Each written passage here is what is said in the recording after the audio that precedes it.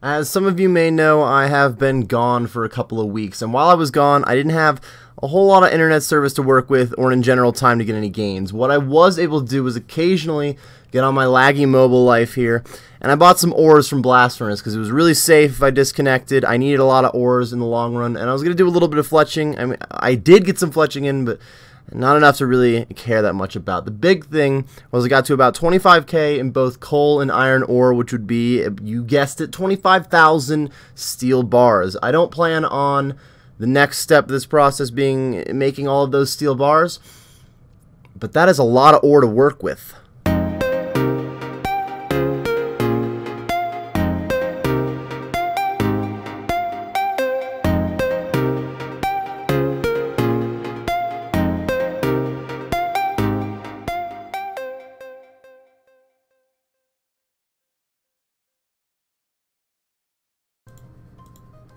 '81 defense coming in hot, of course. Feels good, man. I happen to just be very close while using a whip, so I'll take that. Oh, look how close I am to 108 combat. Damn. I'll take it, though. Come on, man. Oh, God, that could get me. 28? Holy shit, no way that didn't kill me. No way that didn't kill me. Come on!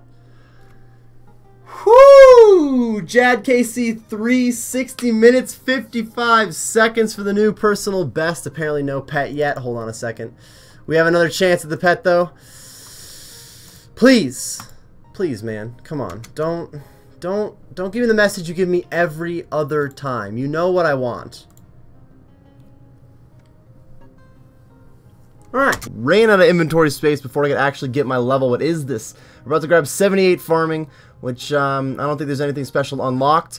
We're very close to the farming guild coming out, which I'm going to need 85 farming for, but there's, I don't know, farming gains are nice. I just don't really have a specific farming goal right now. Let's get an update on how the Nightmare Zone life has been going. I have been working on strength for a while now, as you have known, because I throw a clip in there every once in a while, but here comes 94 strength. And in fact, I might as well move on to the next clip where I get 95 strength, and I'm going to be moving on to some attack XP now. I got a decent amount of AFK Nightmare Zone in. Clearly Nightmare Zone is a safe death, so it was easy to even set this up on mobile occasionally, but on mobile it wasn't as great of an idea. There were a lot of disconnections involved, being out of internet range and dealing with bad connection. Doesn't really work so well for Nightmare Zone, so I didn't get quite as many hours as I had hoped on this episode. But I did hit that 95 strength mark that I've been talking about for a little while now, and it'll be kind of nice to move on to attack. It'll be some quicker combat levels, quicker total levels, and overall some nice gains. Now that I've actually been fighting some things that require a decent melee level, like the Grotesque Guardians, it'd be kind of nice to get that attack level up too. But this is likely the last Nightmare Zone update of this episode. I just did a seaweed run, and I actually got my first Hespori seed on the account. The farming guild did come out very recently. I plan on doing, I don't know, a little bit of a vid on it, a little bit. There's a lot in the farming guild that I'd like to talk about more than just this seed, but it's cool to have one. I'm going to go ahead and plant my Hespori right away. I do want to fight this boss and hopefully get some of those Amina seeds. There's 3 different types of seeds for the Amina patch. None of them are actually called the Amina seeds, but whatever those 3 seeds are, I don't remember the names of them off the top of my head, but I know one of them is really nice though for getting a lot of extra herbs from each one of my patches. So you saw from the Hespori seed clip that I am still trying to do my seaweed runs as often as I can. This means I need some more seaweed spores. So I've been doing a little bit of underwater agility, mostly the spores that just spawn on the ground do well for you compared to the ones that I get to buy. But I got 74 agility while I was here. I've been stuck at 73 agility for quite some time. It's time to get rid of the meme and finally make some gains. And also I can buy another, what, 14 seeds with this. So overall I still have like less than 100 seaweed spores. I have a few left in the bank too, but this will get me a lot of seaweed in the long run, and I really need to get my crafting level up. I've been making some slow gains overall in crafting, so I gotta make sure I'm getting these runs done, and we'll get some buckets of sand in the future, but for now I'm just making sure I keep on the seaweed grind. It's actually been a while since I've done any questing in the account. Once I got right around Barrow's Gloves, I didn't feel like there was any more questing to be done for quite some time, but I do want to unlock some other herb patches.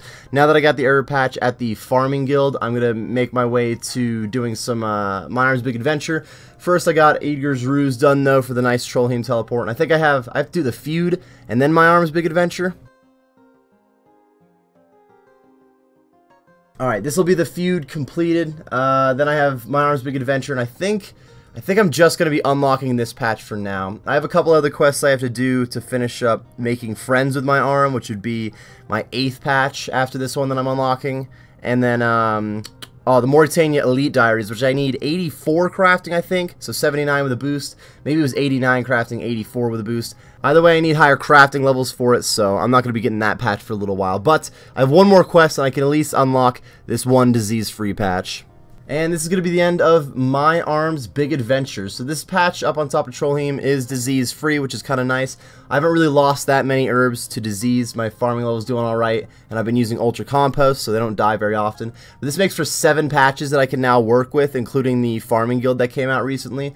I will do a full run with 7 patches at the end of this video to get an idea of, I don't know, what it looks like with how many herbs I can get. If I'm doing 10 to 12 herbs per patch, that's insane, but it's not always 10 herbs per patch that I average. It's a minimum of 6 with Ultra Compost, though, so if none of them die, that's 42 herbs in every run.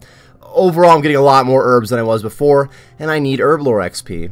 Speaking of herbs, let's go ahead and take from the miscellaneous coffers and see what my people have done for me lately. Good amount of coal and gems as always, but the herbs are very nice. Herbs are a little more important than coal right now. In fact, I'm finally going to take some of my effort out of mining and put it into hardwood for construction instead. The mining has been really nice to get a lot of coal from it. As you can see, as I showed you at the beginning of the episode, I use a lot of coal. I've had a few runs on the series where I've gone through a pretty large chunk of it, and this has helped a lot, but I'm willing to either buy more coal from Ordan or be heading back to Motherlode Mine when I get a chance. I'm going to switch it over to hardwood. I think, yeah, I'm probably going to do both Mahogany Antiques, because then you also get a chance at some bird's nests. You won't get very many, but I'll do both Mahogany Antique planks. I don't know exactly which option is most efficient for construction XP, and I could do a little more research into that, but in all reality, just getting some extra hardwood that I could eventually use plank make on for the magic XP, then use the planks for construction XP, I really don't have any problem with it. I'm going to end up chopping some more oak logs for those planks, probably in the near future, because I want construction levels kind of soon, but I think this is a good start for now to get some extra hardwood. It'll be a bit before I come back and check the coffers, though. I try to put a decent amount of time between grabbing supplies, so it always looks like there's a lot of supplies in there, you know? Let's get back to those steel bars that I was talking about before. As you can see, I'm a little more than halfway through my iron ore right now. In fact, I'm on the verge of getting a smithing level. Once I get these 25k steel bars, they are all going to eventually be cannonballs. I don't plan on spending the 50 hours, though. It's just straight to make all those cannonballs. I will be using them over time, though. I've spent a decent amount of time, like every time I run out of cannonballs, going back through the buying iron ore and this blast furnace life and whatnot. So now at least I have a large supply to work with for a while. As I just missed, though, it was 87 smithing coming in hot. Any gains are nice to have. In fact, I believe with these steel bars and then a few of the cannonballs, I'll get up to 88 smithing, but this will be the last little smithing blurb of this episode. You guys, you get the blast furnace and how it works at this point. I do so much of it. Seriously, this might be the content I have the most hours in on RuneScape overall, is the blast furnace. It's ridiculous. So here is a full herb run that I did with all 7 patches. This was just the first herb run I did that all 7 patches were planted, not necessarily like the best one I've gotten yet, just to get an idea of how many herbs I'm getting. It is going to be like 60 to 70 herbs, I imagine, the majority of these trips. And honestly, it's really not bad if I am doing a few herb runs a day. I just don't always get all my herb runs in, that's for sure. And I am starting to run a little bit lower on some herb seeds, but in all reality, I've got plenty to work with. I do a lot of Slayer, and I don't mind sitting down at Master Farmers to get more seeds. Herb runs are clearly very important because I still need to work on my herb lore level pretty heavily, but other than unlocking the other 2 patches, I don't think I'll have very many herb highlight clips anymore. I mean, you get it.